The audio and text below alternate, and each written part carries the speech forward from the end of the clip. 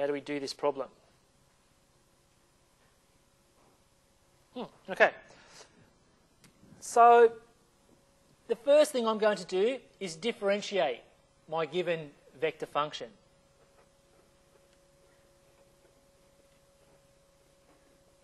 Now remember, you just differentiate in a component-wise fashion with respect to t. So you'll produce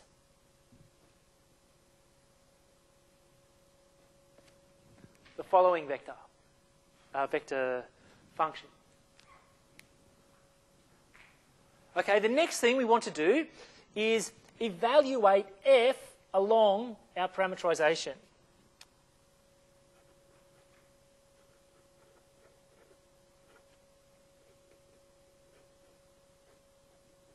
Okay, so along our parameterization, x equals t, y equals t squared, z equals t cubed. So we take each of those components and substitute them in to f. Right, so we're going to get, what are we going to get? We're going to get t squared minus t squared.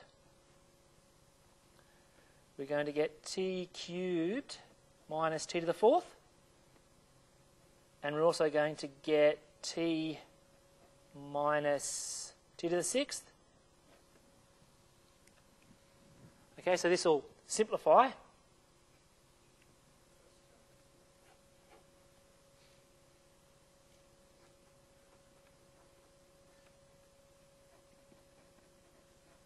All right, so that's our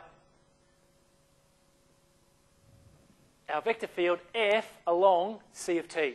So what we do now is take the two things we just computed and dot them together. That'll produce a real valued function of t, a scalar valued function of t, right?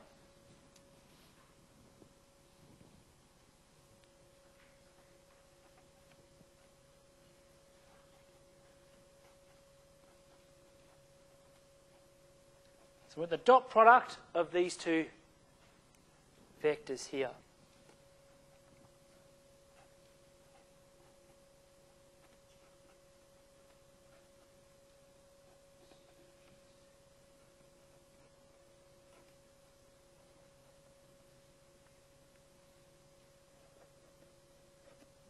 Okay, so it's just the following dot product. It'll produce some function of t. So what are we going to get? So the 0 times 1, 0. It's going to be 2t to the fourth minus 2t to the fifth plus 3t cubed minus 3t to the eighth.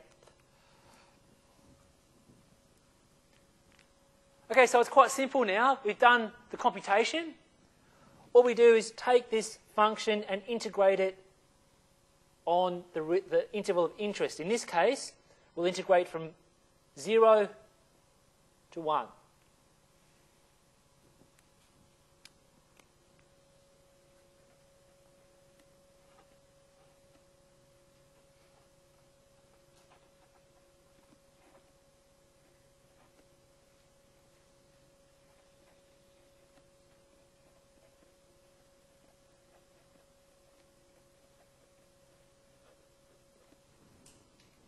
Okay, so easy integration.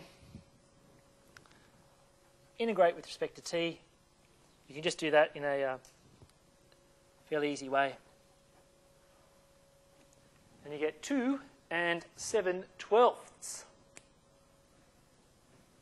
So the actual computation of a line integral is not that difficult because you reduce it through a parameterization down to an integral that you already know.